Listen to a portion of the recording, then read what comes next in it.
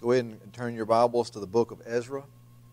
And been in the Old Testament in probably a month or two. And so I looked around and prayed, and the Lord led me to this passage tonight. And so we're going to be looking at verses 1 through 13. And if you're familiar with that, that's the whole chapter. That's all of chapter 3 of Ezra. So that's what we'll be looking at tonight.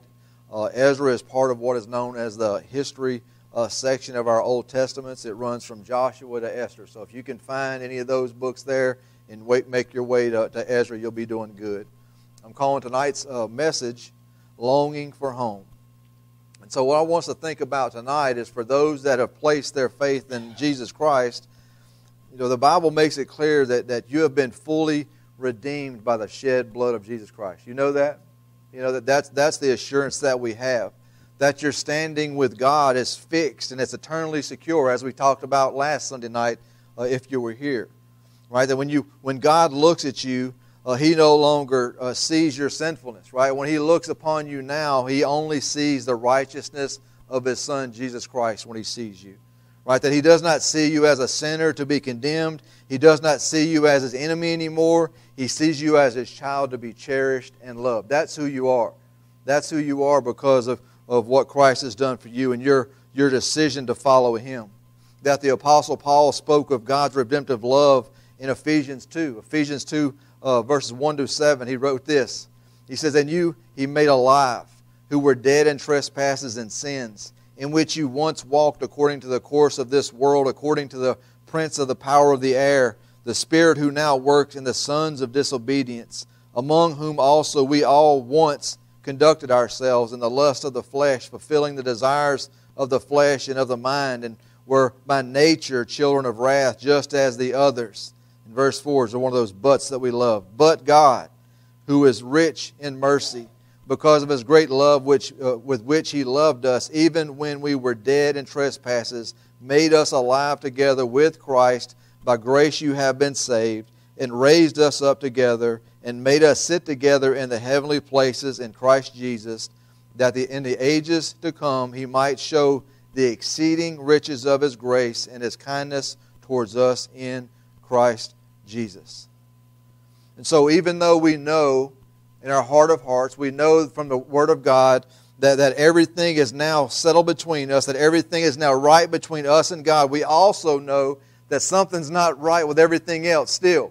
That we understand that everything's not okay with us in the different levels, that everything's not okay in our lives and other areas, and that the world that we live in, everything is still not as it should be. Right? That we live in what theologians call the already but not yet. Right? That our salvation is fixed, that we are as saved right now as we ever will be as far as our standing with God is concerned, and yet the fullness of our salvation it has not yet come. Right? That it has not yet come yet. We think of our salvation in like three distinct stages. I guess it might be easy to say it that way. That we are saved. Right? It's a fixed reality. That's what we call justification. That we have placed our faith in Christ. We've turned from our sins, and we are now justified in His sight. But we are also being saved. Right? We're also being saved. That's what we call sanctification. That's where all of us are right now. If you've placed your faith in Christ 40 years ago, or you placed your faith in Christ this morning, we're all in that same process. We're all in between. We're all in between justification and glorification. And that's our last step, right? That we will be saved. That's the glorification. That's where everything is reconciled. That's where all of our flesh will be redeemed, and our resurrected bodies will be glorified, and all the wrongs will be made right once and for all. And so if you're a Christian, it's normal and it's right for you to no longer feel like you belong here, right? And that's one of the things that we wrestle with. I think even as some of our new believers, they're dealing with this transformation. They're dealing with this, they don't understand quite how these new feelings that they're experiencing. Like, why I don't feel like I fit in anymore. The things I used to do, the people I used to hang out with, the activities I used to enjoy no longer appeal to me. And they're kind of caught up in this. And so I want you to know that it's normal to feel that way. You should not feel like you belong here anymore. You know why? Because this isn't your home. Right? This isn't your home. This isn't your eternal home. That you should no longer feel comfortable here. You should look forward to what is coming. Your home is in heaven with Jesus, that you were just passing through. That the Scriptures often call the people of God pilgrims and sojourners. Why? Because they understand that there's a pilgrimage taking place, that our time here is temporary, and one day we will be heading home. That this world is not your home, heaven is, if you placed your faith in Christ. And Paul would write this in Philippians 3, 20-21. He says, "For our citizenship is in heaven, from which we also eagerly wait for the Savior, the Lord Jesus Christ, who will transform our lowly body that it may be conformed to His glorious body, according to the working by which He is able even to subdue all things to Himself." So you might be sitting here wondering, why in the world are we going to be looking at Ezra chapter 3 if we're talking about longing for home? And I'm glad that you asked, because I would say that it gives a great example of what it looks like when God's people are longing for home, right? Longing for the fullness of their redemption. If you know anything about Ezra and the timing of this writing, Ezra records the events of the return of the Israelites after 70 years in exile. Right? 70 years they were carried away as judgment to the Babylonians in their captivity because of their disobedience. That Jerusalem would fall in 586 BC to King Nebuchadnezzar, right? As God's judgment. That the walls were torn down in Jerusalem and the gates were burned with fire. But worst of all, especially if you were a Jew at that time, an Israelite, the temple was destroyed. The temple was destroyed. It was stripped of everything of value and it was burned to the ground. You see, this wasn't just the Babylonians being the Babylonians, right? If you know anything about your world history, that you have these eras in time where you have one nation raised and being the dominant force on the planet. And at this point, the Babylonians were it, right? You have the Assyrians come along, then the Babylonians, and then you'll move on to, I think, the Persians and the Greeks and the Romans. I'm not sure exactly the progression there, but there's always been someone who's dominating at the time, and the Babylonians were the ones now. And so this wasn't just them doing their thing. This was God using the Babylonians as His instrument of judgment on His disobedient people. That's what was happening here at this time, right? That the Israelites had been warned over and over again to repent of their spiritual adultery by prophet after prophet, and they just refused to listen. They would not listen. That God's grace now has come to an end. It has ceased, and the time for warnings was over, and judgment came swiftly and harshly. If you're a parent, you know exactly what I'm talking about, right? If you're a parent, you know exactly what I'm talking about. There comes a point where you are warning. You're saying, "Don't do that," right? Don't do that. And then maybe next time you'll say a little more firmly, "Look, I already told you once. Don't do that. Don't do it again." And then sometimes you get to some of you don't make it to the third time. Some of you only get one strike. Some of you are pretty harsh. But some of you if you get to strike 3, judgment's coming, right? Mama's going to get the spoon out, right? The pow, whatever it is, and bring justice. And so that's what's happening here, right? That there's justice is coming. That the age of His grace is ended. And what happens is when the Babylonians come in, they set up a siege warfare, which is basically they didn't fire a shot. What they would do is they would cut off the roads into Jerusalem, block everything up, dam up any waterways that are going in there, and basically they wait them out. People are starving to death. There's no way to get rid of your waste. There's dysentery. People are starving. That's what siege warfare does. It just cuts everything off. You think about when one of the tactics that like SWAT teams will use on hostage situations sometimes are bank robberies. And what they do is they kill the power. They kill the power, they kill the water, they kill all of the utilities to make them miserable, to make them want to give up. That's what siege warfare does, and that's what has happened here. And then once the Israelites had given up, they came in and destroyed everything. Jerusalem became a wasteland. And those who didn't die during the siege were carried away to Babylon. And only the weakest and the poorest were left there behind to serve as vine dressers and plowmen. And so some of those that are returning now back to Jerusalem are just old men and old women. They're senior citizens. They're elderly at this time. That they had 70 years to think about what their sin had cost them. Can you imagine? 70 years. I think, Mr. Lee, we're just talking about discipleship, how you look back on your life with regret at how often that you've neglected to study the Word of God, and you're making up for it now. Imagine being an Israelite that's been carried away and has lived throughout the pre-judgment time before they were carried away, and understand that God's grace had finally run out, and you'd be able to reflect on every year that passes what caused this. Right? This wasn't what God didn't desire this, that you'd brought this on yourself, that 70 years had cost them as individuals and as a nation. And even through Jerusalem, though Jerusalem was nothing but a smoking pile of rubble when they left it, guess what? It was still their home. The land was still theirs. This was still their home, but more importantly, it was God's home. It was where His temple was. And so surely it was the words of Jeremiah the prophet that gave them hope, because they knew that God was faithful to keep His promises. They experienced that God threatened judgment, and guess what He did? Judgment came. That he had promised those things if they did not repent. And so likewise, when He promised that their exile would only last 70 years, it did. And so now a new king is in power. That King Cyrus is now king, and the king of Babylon. And just as God had stirred Nebuchadnezzar's heart to conquer Jerusalem, God also stirred the heart of King Cyrus to allow His people to return to Jerusalem. Right? But they were allowed to return in waves. We know this as we read through the Scriptures. So our passage this morning depicts this evening depicts what took place after the first wave of return. So if you have your Bibles, and if you're able to stand, it's quite lengthy here. If you're not able to stand, that's okay. But if you can, stand as we honor the reading of God's Word this evening. Ezra chapter 3, verses 1 to 13.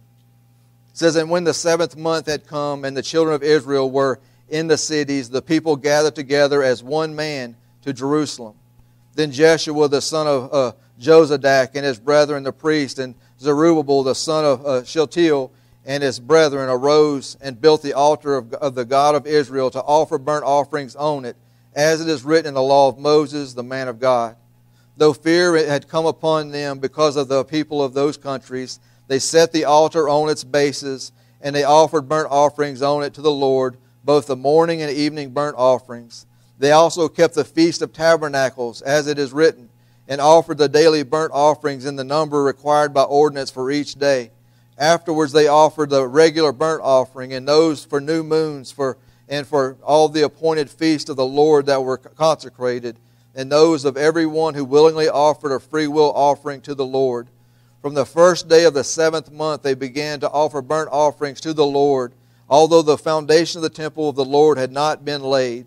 They also gave money to the masons and the carpenters, and food, drink, and oil to the people of Sidon and Tyre to bring cedar logs from Lebanon to the sea, to Joppa, according to the permission which they had from Cyrus, king of Persia. Now in the 2nd month of the 2nd year of the coming to the house of God at Jerusalem, Zerubbabel the son of Shealtiel, Jeshua the son of Jozadak, and the rest of the brethren, the priests and the Levites, and all those who had come out of the captivity to Jerusalem, began work and appointed the Levites from 20 years old and above to oversee the work of the house of the Lord. Then Jeshua with his sons and brothers, Kadmiel with his sons, and the sons of Judah, those as one to oversee those working on the house of God, the sons of Henadad and their sons and their brethren the Levites. And when the builders laid the foundation of the temple of the Lord, the priests stood in their apparel with trumpets, and the Levites and the sons of Asaph with cymbals to praise the Lord, according to the ordinance of David, king of Israel. And they sang responsively, praising and giving thanks to the Lord, for He is good, for His mercy endures forever towards Israel. Then all the people shouted with a great shout when they praised the Lord, because the foundation of the house of the Lord was laid. But many of the priests and Levites and heads of the fathers' houses, old men who had seen the first temple, wept with a loud voice when the foundation of this temple was laid before their eyes. Yet many shouted aloud for joy, so that the people could not discern the noise of the shout of joy from the noise of the weeping of the people. For the people shouted with a loud shout, and the sound was heard afar off. God, we thank You for this day that You've given us. We thank You for the promise of home.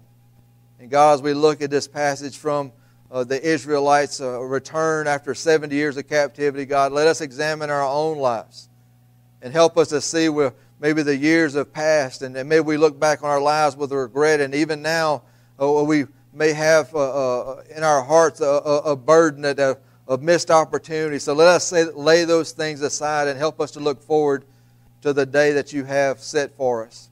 That we have a completion of our redemption, that we have nothing but glory heading our way. Father, to help us to long for heaven. Help us to long to be with Christ. Help us to not grow comfortable and fall in love with this world because it is perishing. God, thank you for this promise. Teach us your word tonight. We love you and we ask these things in Jesus' name. Amen. You may be seated. So here in the nutshell is the problem for the returning exiles.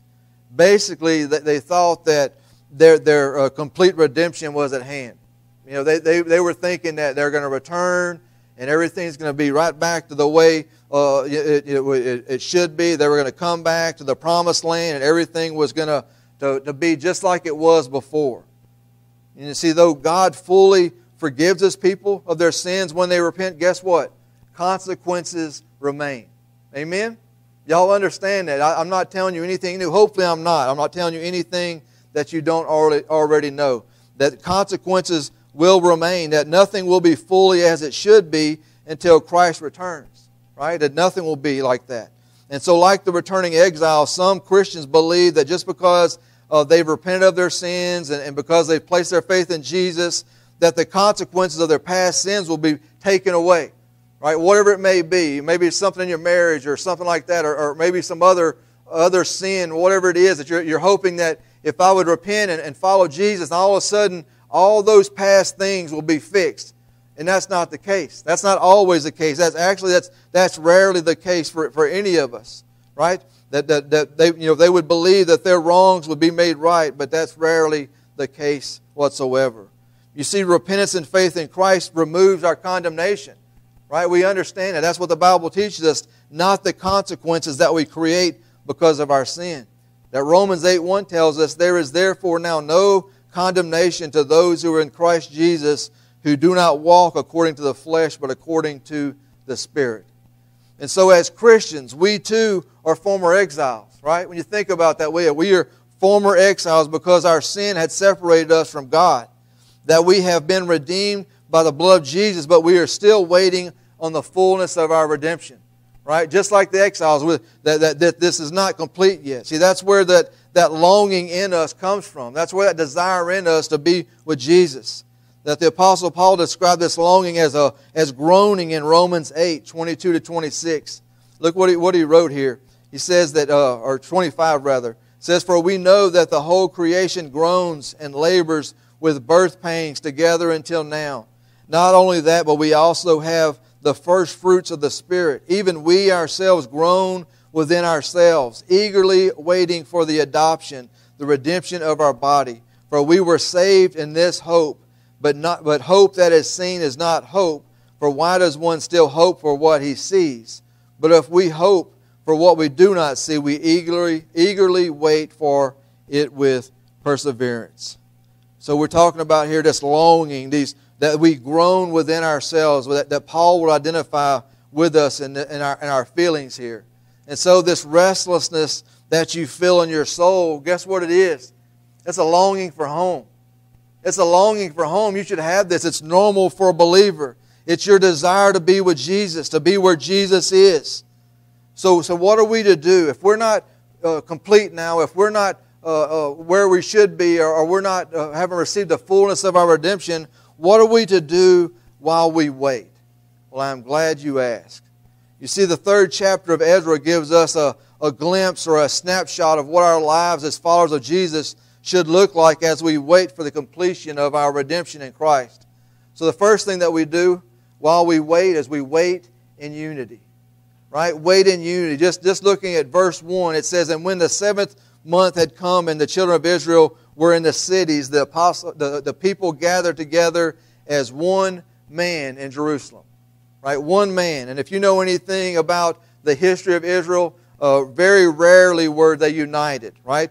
That they were united or separated quite often into a northern kingdom and a southern kingdom. And the Scriptures would tell us that Jesus' own words, a house divided, right, cannot stand. We can apply that in many different ways. A nation that is divided cannot stand. We understand that. A husband and a wife, a marriage that is not divided cannot stand. And guess what? Neither can a church.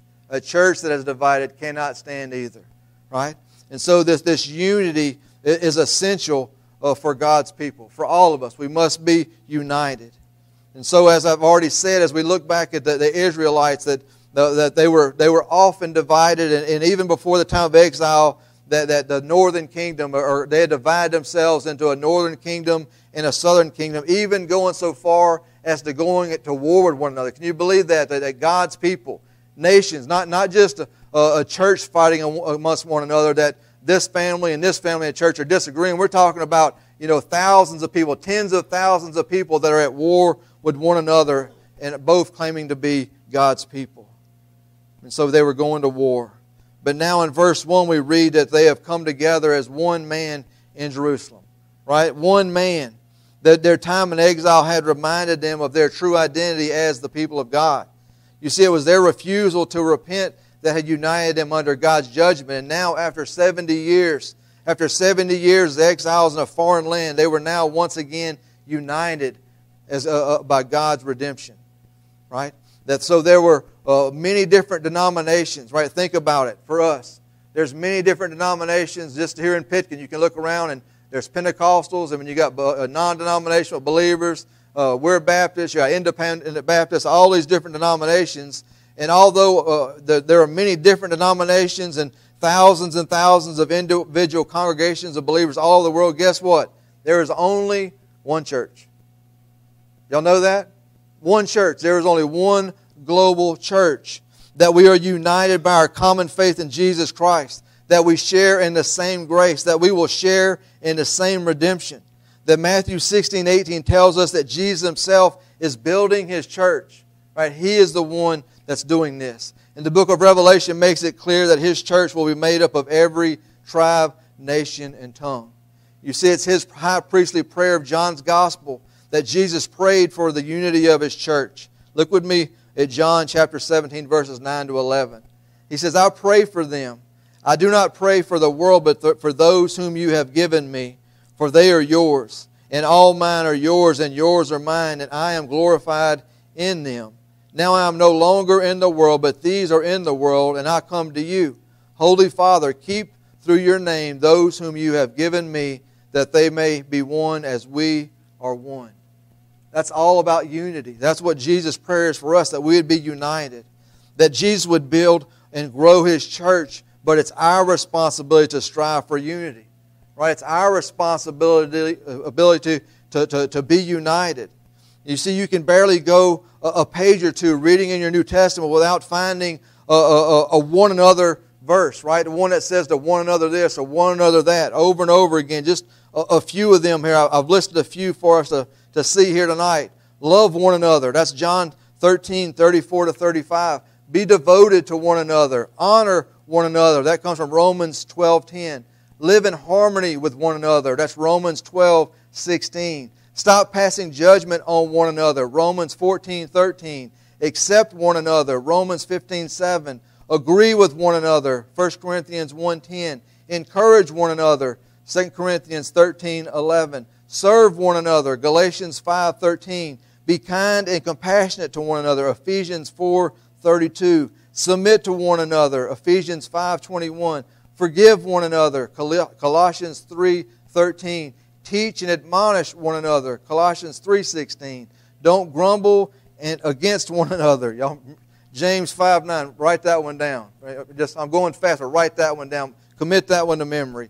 Don't grumble against one another. And then offer hospitality to one another. That's 1 Peter 4:9. And I'm going to put this one on the screen because this one really stands out. And I think as far as us as a church, really speaks a lot to what He's calling us to do. Hebrews 10:24 to 25.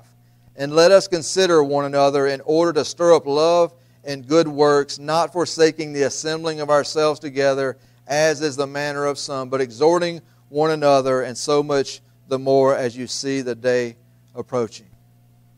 You see, we need to be unified. We need each other. We need to be on the same page. You see, Satan and his demons will do everything within their power to divide us as a church. Y'all know that? He wants to see us divided. He wants to see disunity. And we dare not let that happen. That we must remain unified as we wait for the completion of our redemption in Christ. Number 2, we must wait in obedience. Wait in obedience. And just looking at verses 2 and 3 here, look at it once again with me. It says, Then Jeshua, the son of Jozadak, and his brethren the priest, and Zerubbabel, the son of Shealtiel, and his brethren arose and built the altar of the God of Israel to offer burnt offerings on it, as it is written in the law of Moses, the man of God. And though fear had come upon them because of the people of those countries, they set the altar on its bases, and they offered burnt offerings on it to the Lord, both the morning and evening burnt offerings. So it's interesting to me that one of the first things that we see the returning exiles do is they rebuild the altar.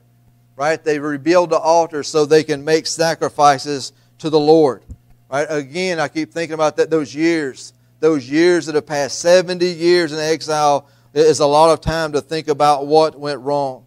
And the most egregious part of their sin was that they had turned to worshiping the false gods of the pagans. Right? That's the number one indictment against them. And even when they did worship the true God, guess what they did?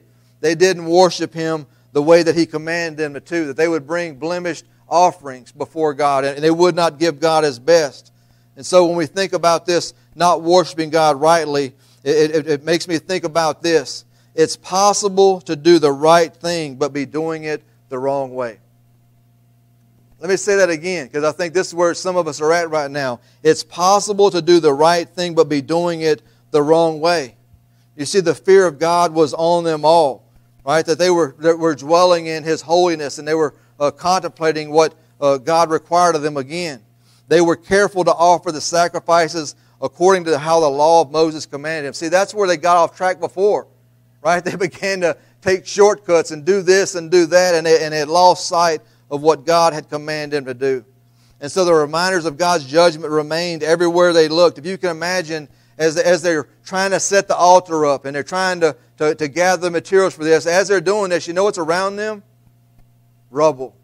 Right? Just imagine that. It's still burnt stone, and there's lots of just devastation everywhere. And so they can see it. The reminders of their disobedience are everywhere in their lives. It would take decades to rebuild all that their disobedience had destroyed. And they did not want to make the same mistakes again. So let me just add a few things here is to deal with the context of what we're talking about. You see, not everyone was happy that they were back. Can y'all imagine? Can you imagine that all of a sudden there's this big open territory where the Israelites have been removed, and so that land's not going to stay vacant. This would be a land grab, what you're going to have, and you have all these people of the land are going to come in and try to occupy and take possession. So not everybody was happy that they were back. That they were surrounded by enemies is what this text tells us. That there were lots of opposition for them being back. And so when the Israelites left their new reclaimed homesteads, right, that had returned, and they would come into Jerusalem to worship, they put themselves in the lands of their ancestors at great risk. And so for 70 years, as an exile, had taught them the value of being obedient to God. They had learned a hard and costly lesson. James M. Hamilton Jr. said like this. He says, better to obey God and worship Him than to do what you think is safe.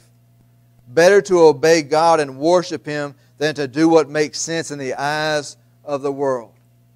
Right? And that applies in so many areas of our own lives. And what may make sense to you doesn't matter. What makes sense to the world doesn't matter. What matters is, what does the Word of God say? Right?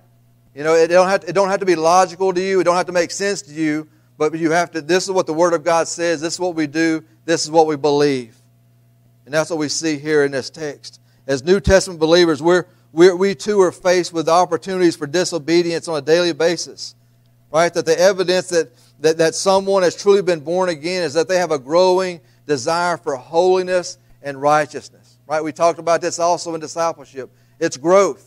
Right? That you're not automatically made perfect, that you're not automatically as holy as you would like to be. It's a progress. It's a progression. It's a growth that we should see in our lives. That a true Christian will grow to hate when they sin. Right? Whatever God hates, you learn to hate. Whenever you find yourself falling into sin, it should break your heart. It should trouble you. Listen to me. If you can sin and not have it trouble you, something's wrong. Something's wrong. Either your heart is growing hard towards God, or you're not saved at all.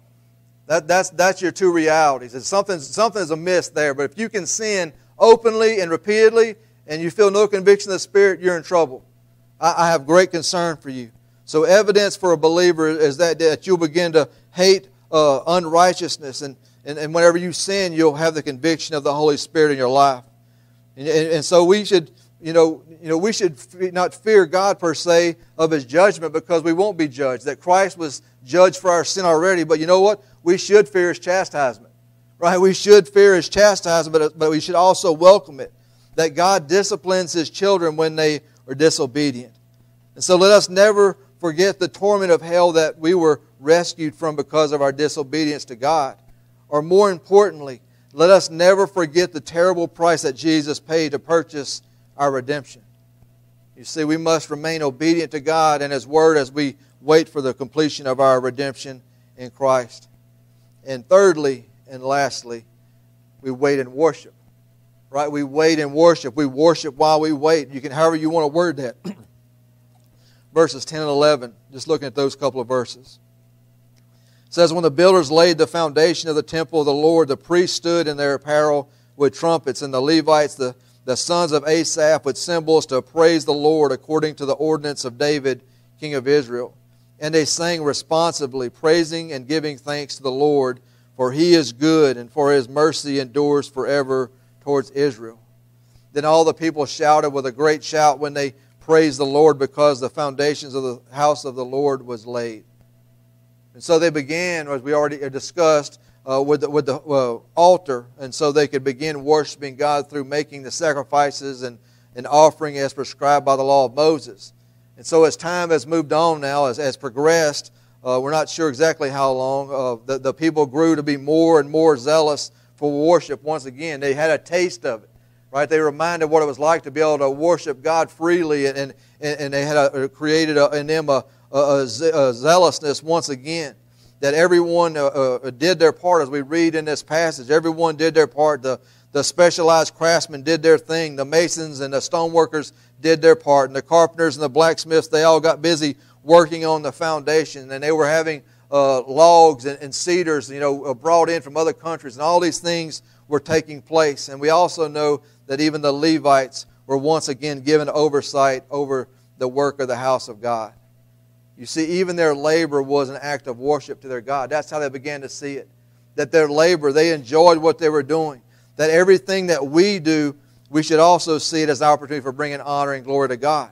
Right? In the same way for us, everything that you do, your job, or if you're a student at school, or if you're retired, whatever it is you do, it's an opportunity for worship.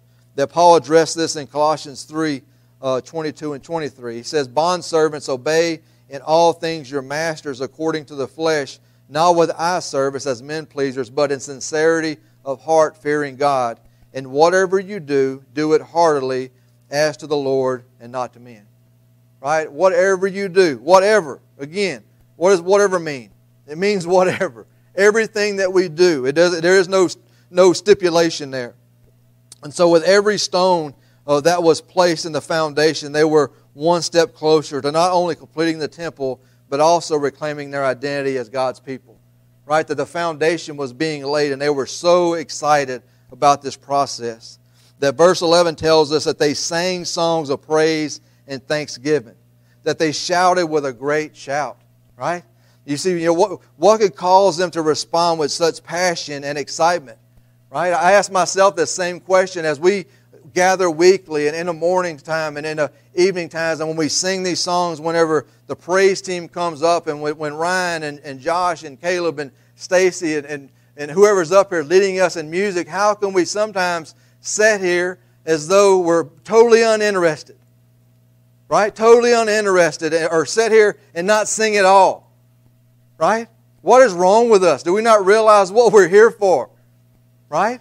They got it. These people got it. After returning from exile, they understood what they were doing there. They were excited to worship God.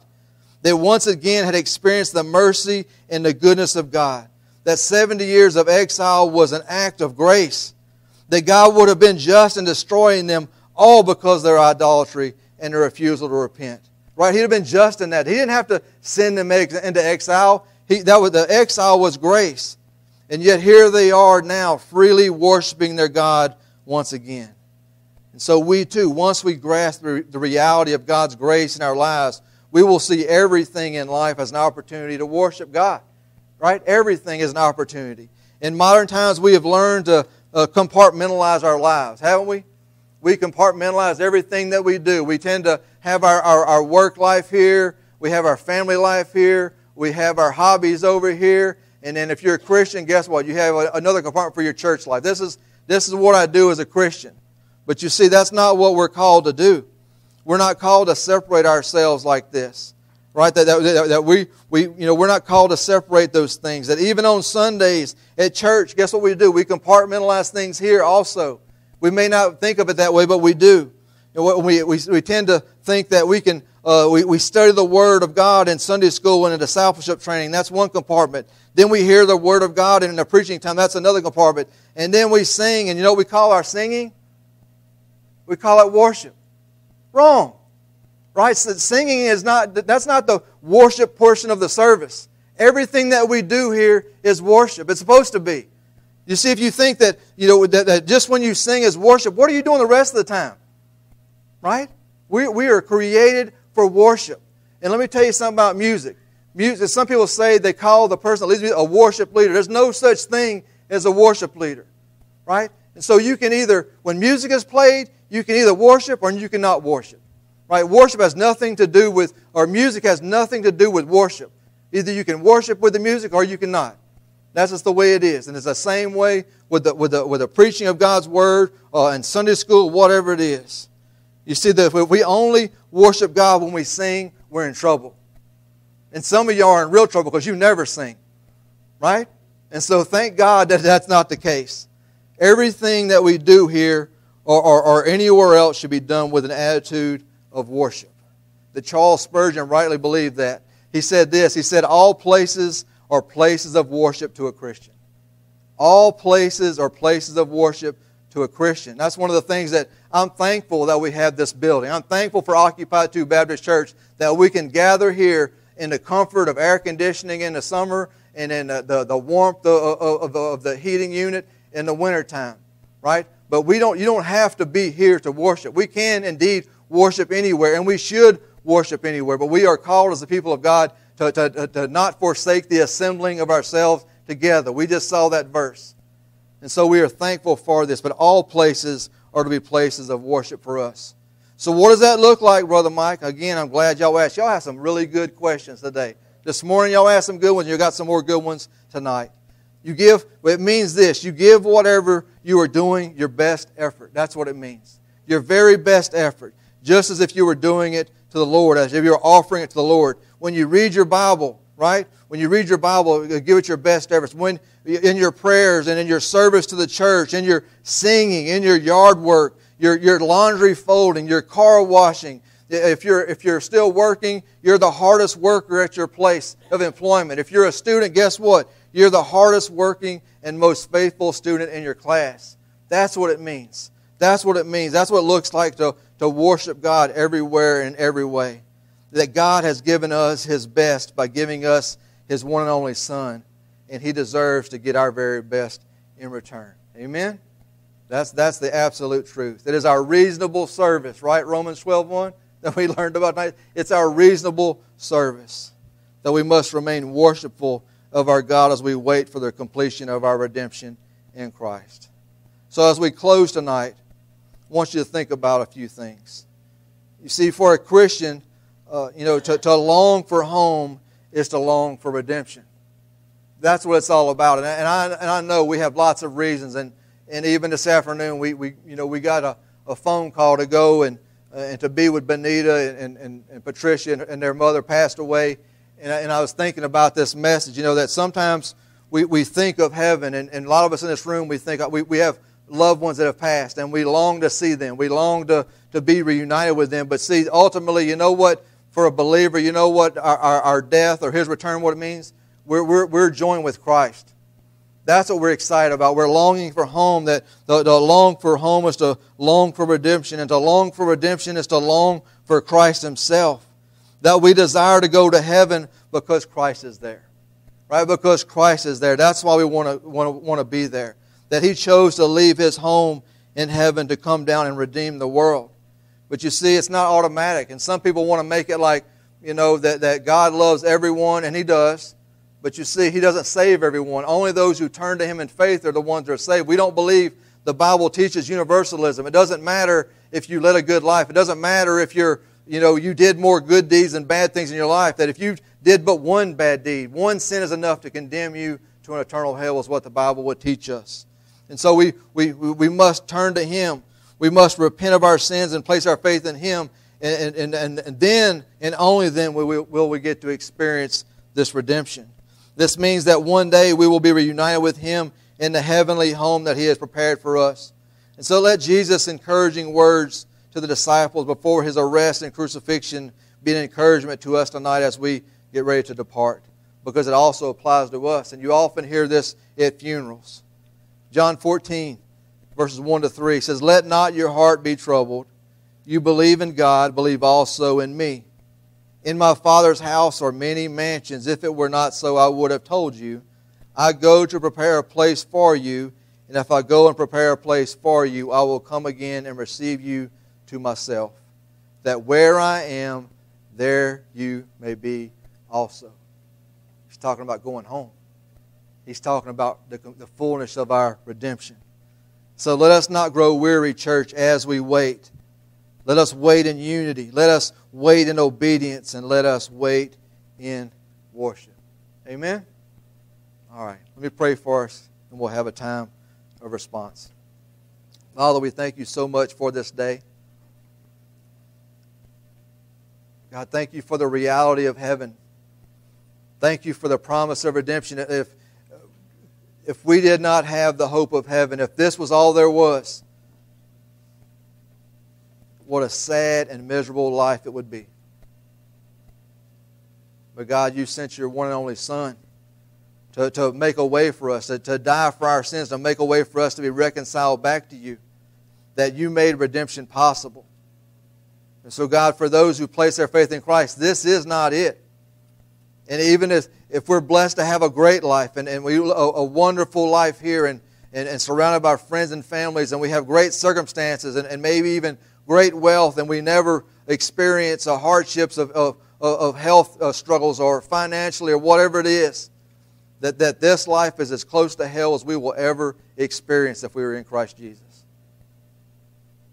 So Father, create in us a longing where some of us have grown complacent, where some of us have begun to love this world a little too much. God, would You give us a distaste for it? Would you place a burden on our hearts that we would once again fix our eyes on Christ, that we would long for Him like nothing else? Make Him ultimate in our hearts, in our affections. God, we thank You for all that You've done this day, God, and we ask that You just continue to do a work in our lives. Help us to be effective. Help us to be a useful tool to You in this community to reach it with the gospel, so that our neighbors and our co-workers and our fellow students would also have the same hope, the same longing that we have in us because of the promise of redemption through faith in Christ. We love You, Lord. Help us to live in a way that's worthy of Your love. We ask these things in Jesus' name. Amen.